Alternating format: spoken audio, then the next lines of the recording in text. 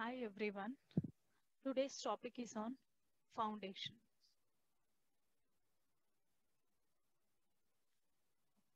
These pictures represent foundation of an ongoing site. So in this picture, shuttering has been done and concreting process is going on. In this picture, they have removed all the shuttering, curing is done, and the foundation is look like this. Okay, we'll move on to the next slide.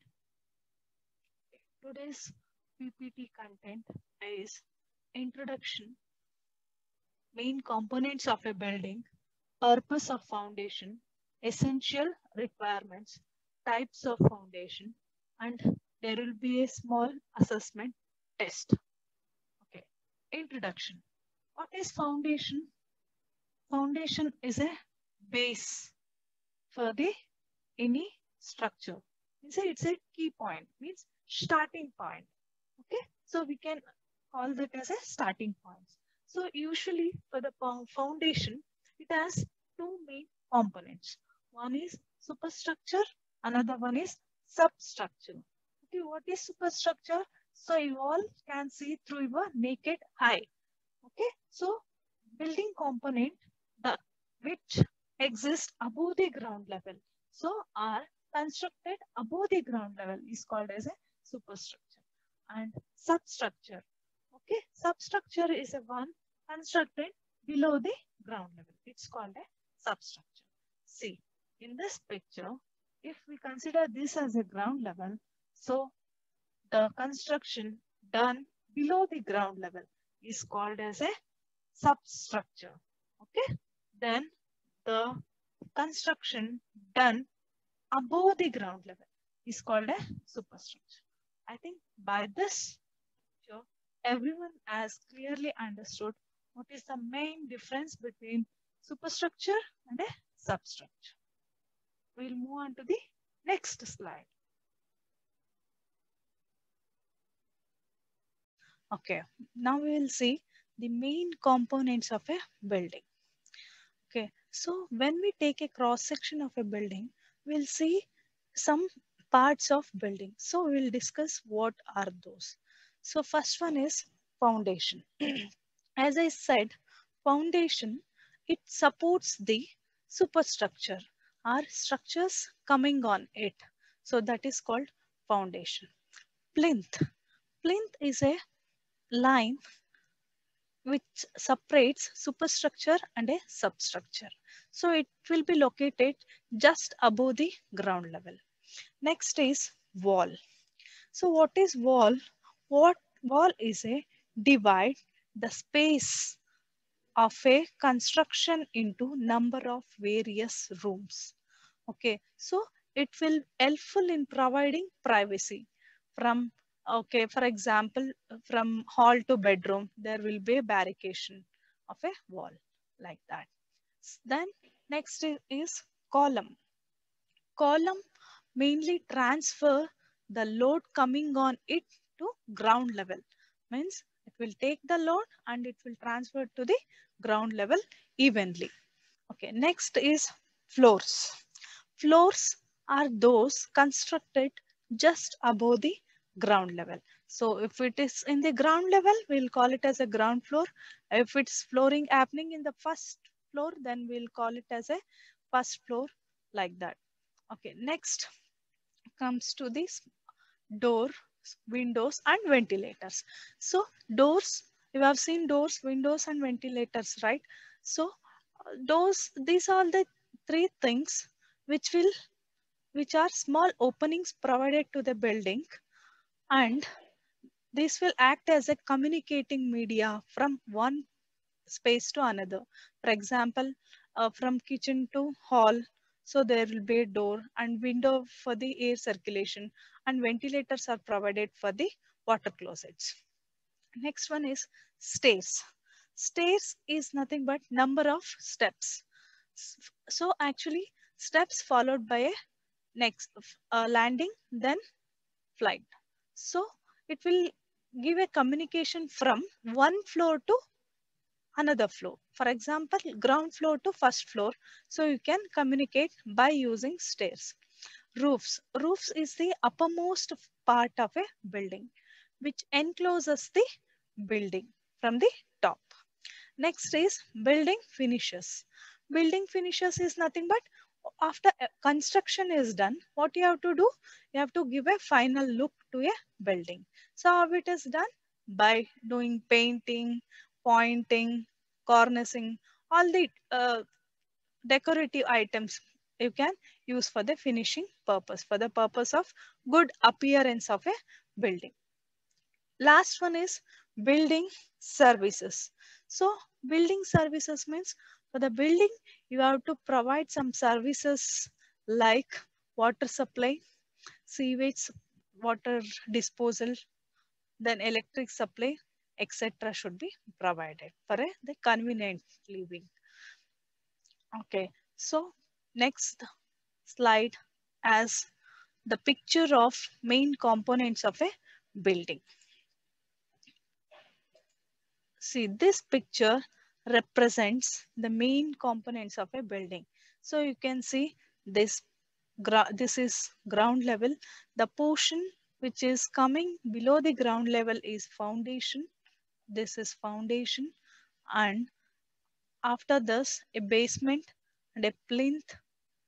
Then you'll be having a window sill and window, sunshade, lintel, and RCC roof slab.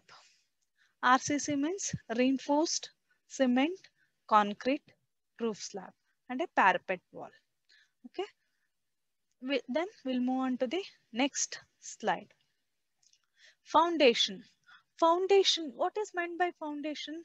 I think when you are all small, you have played with stones, right? Okay, so ಏನ್ ಮಾಡ್ತಿದ್ರಿ ಸಣ್ಣವರಿದ್ದಾಗ use to arrange stones one after the other, ಕೆಳಗಡೆ ಒಂದಿಟ್ಬಿಟ್ಟು ಮೇಲ್ಗಡೆ use to arrange 3-4 stones at a together, right? So if you place the bottommost stone in a proper way, so other placing of a other stone becomes easy ಅಲ್ವಾ? ಒಂದ್ರ ಮೇಲೆ ಒಂದು ಕಲ್ಲು ಇಟ್ಬಿಟ್ಟು ಈಸಿಯಾಗೆ you can ಕೆಳಗಿಂದ correct ಆಗಿತ್ತು ಅಂತಂದ್ರೆ other 3 stones can be withstand properly, neatag idbodu meledu. If bottom stone is not fixed properly, what happens? Others will fall down immediately after a certain time. Foundation is also the same thing. Foundation means the base of a building should be strong enough to support the upcoming structure, right? So for a good building, good foundation is required. Okay. So what exactly foundation defines? Like, foundation is a part of building or any other structure which supports the superstructure directly over it. Okay, so what is the objective for the foundation?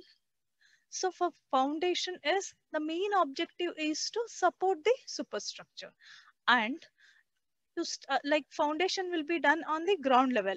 So for that purpose, we have to study different types of soils and its suitability. Means for which soil, which type of foundation is suitable. Again, next, foundation is mainly designed for two aspects. Okay, so first one is for the soil shouldn't fail by shear. So what is meant by shear? Shear is a pressure produced by lateral shifting of layer to each other. Means shear means pulling action in the opposite direction. So soil should be firm and consolidated with a good density. Then we can construct a good foundation. And second aspect is, design aspect is, the settlement should be within the safe limit. So there will be guidelines by Indian standards. So the design should be within the safe limit. Okay, then we can provide the good foundation. Okay, next we are move on to the next slide. Okay, next is purpose of foundation. Main purpose. What is the meaning of purpose? Purpose andre meaning basically. So purpose means a reason or intention. What is the intention why we are providing foundation? So first one is to make the to distribute the load to a structure and provide. See, when you construct a building, always you don't get the leveled surface or hard compacted or good density surface, right? So for that, what you have to do, so you have to level the surface and make it hard to withstand all the loads coming on it. Again, to increase the stability of structure. Again, to avoid lateral movement and minimize the cracks due to moisture content, and to distribute the load in a proper way, means uniformly. So these are the basic necessity of a foundation. If you are constructing a building, you have to take care of these points. Okay, next we'll move on to the next slide. Okay, essential requirements of a good foundations, means these are the must factors to be followed. So if we are constructing a foundation, we have to see how much structural load is coming on it, right? So structural load means dead component. Okay, it's not a living thing. So the foundation should carry the dead load and even the imposed load. What is meant by imposed load? The imposed load means it's not a permanent. Okay, for example, living load, live load, so people will be moving, and even the non-living things like furnitures, so it's not fixed, the load is not fixed. So the foundation should be designed in such a way that it should take dead load, even the non-permanent means uncertain loads also it should ready to take. And it should maintain pressure on the subsoil. Okay, subsoil, what is the soil which is coming underneath the foundation, should able to maintain the pressure, and even the it should minimize the differential settlement.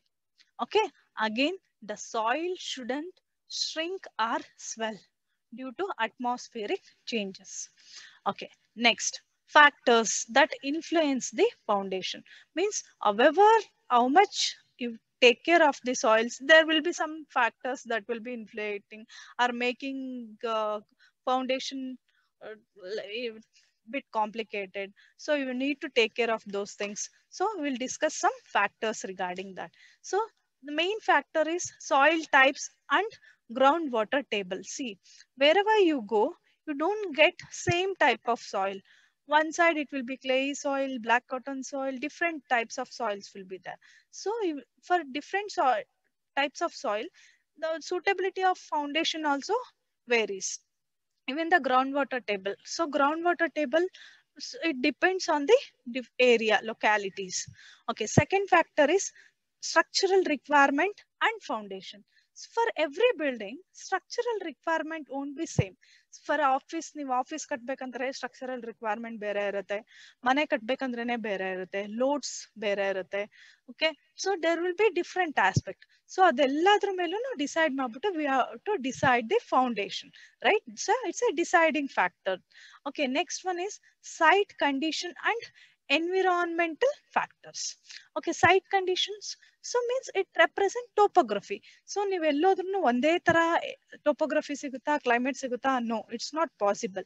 So based on the climatic condition, ಅಲ್ಲಿ ಮಳೆ ಜಾಸ್ತಿ ಇದೆನೋ, ಬಿಸಿಲು ಜಾಸ್ತಿ ಇದೆನೋ, so based on the climatical factors, even the environmental issues, so ella nodkonbiಟ್ಟು we have to design the foundation. Okay, so next last factor is economy, means the amount or money what we spend on the foundation. So foundationally deep foundation godvi andre it will be costlier. If for shallow foundation it will be less costlier comparatively. So these are the deciding factor of foundation. So the based on this, foundation will be decided which type of foundation is suitable. That can be decided by this. So we'll move on to the next slide. See, here it comes the classification of foundation.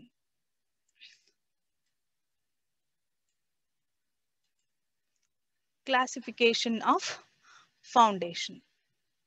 So foundation is mainly classified into two types. One is shallow foundation Another one is deep foundation. Shallow means small depth. Deep foundation means larger depth. So here we have a symbolical representation. If depth is less than or less than or equal to breadth. Okay, see, if it, this is ground level, this is depth, the arrow is pointing, you can just see. So depth of a foundation is less than or equal to the breadth of the foundation. Then it's called as a shallow foundation, right? See, from ground level to this, the height is less, right? The depth is less. Then it's called as a shallow foundation, means small depth. Okay, and deep foundation. So you can see here, deep foundation means the depth is greater than the breadth, right?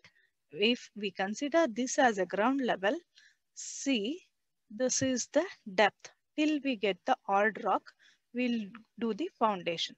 So this is the depth and this is the breadth. So depth will be greater in case of deep foundation than the breadth. Then it's termed as a deep foundation. Let's go to the next slide. Okay, so types of foundation. So majorly classified into two types. As I said, shallow foundation. So you all know the definition. So if the depth of the foundation is equal to or less than its width, then it's termed as a shallow foundation. So this figure represents the shallow foundation. Again, deep foundation. If the depth of a foundation is greater than its width, then it's called as a deep foundation.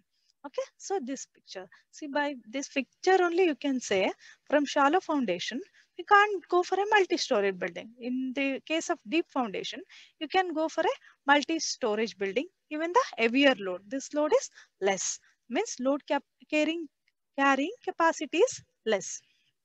We'll move on to the next slide. Okay, so this slide actually gives a brief idea about difference between shallow foundation and deep foundation. So we all know what is the major difference. Shallow foundation, I said, depth will be less compared to the breadth or equal. So in deep foundation, so depth will be more compared to its width, right? Again, bearing capacity of soil will be more in case of shallow foundation. Bearing capacity of soil will be less in compared to less in deep foundation. Again, groundwater table is low in case of shallow foundation and groundwater table is high in case of deep foundation. Again, dewatering is not required for shallow foundation. Dewatering is required for the deep foundation. Okay. So, and load carrying capacity also will be low to the shallow foundation and load carrying capacity is also high for the deep foundation. Okay, so these are the major differences between shallow foundation to deep foundation. So next will be going to classification of foundations. So we all know major classification of foundation is shallow foundation, deep foundation. So we know the difference, what exactly shallow foundation is, what exactly the deep foundation is. We have seen the thing. Okay, shallow foundation, I said, where here depth will be less than or equal to breadth. Here depth will be more than the breadth of foundation. Okay, in the shallow foundation, it's further classified into four different types. The first one is spread footing. Next, second one is combined footing.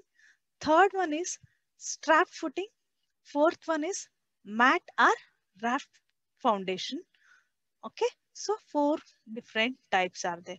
Again, in the spread footing, we have three different types. So we'll discuss one by one in the next class. Even the deep foundation, in that it's further classified into pile foundation, well foundation.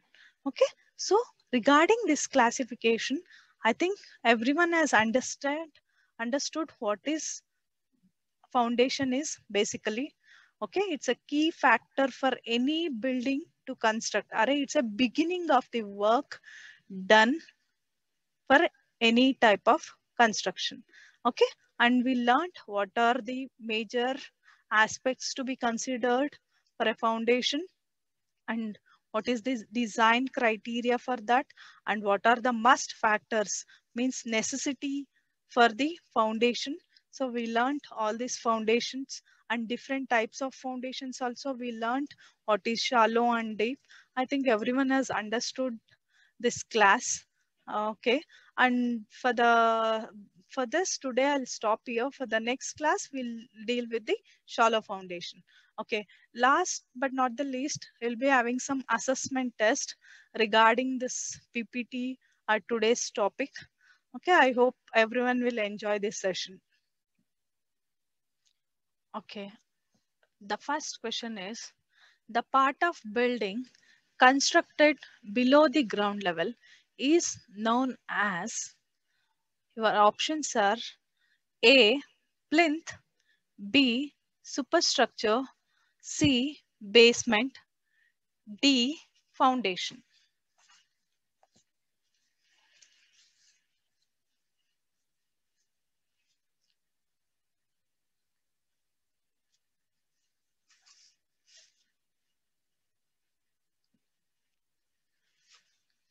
Okay, the answer is option D, that is foundation.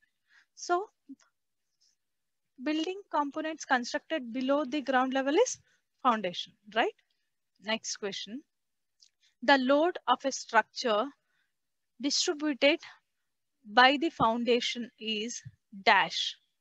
A, concentrated, B, varying, C, uniform, D, eccentric.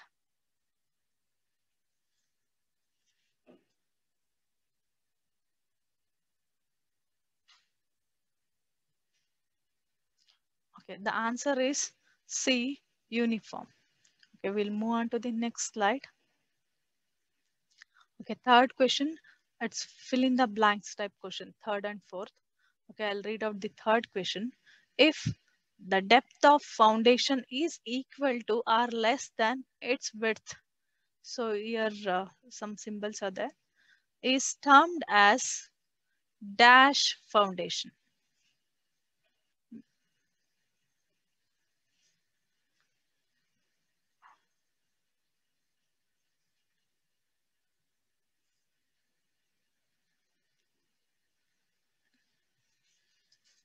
It's a shallow foundation. The answer is shallow foundation. Okay, the fourth question is, the structure constructed above the ground level is called dash.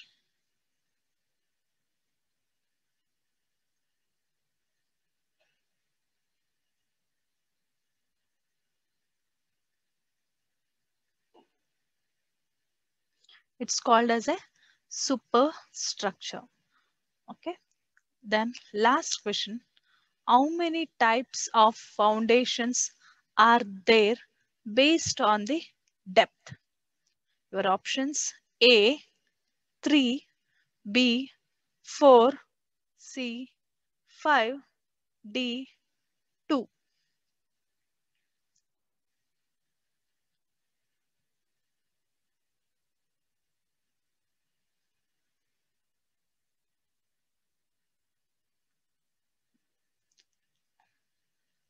Okay. The answer is D, that is 2. So based on the depth, shallow and deep. So shallow is 1 number, deep is 2 number. So your answer is D, that is 2. Okay. Thanks for attending MCQ questions. Okay.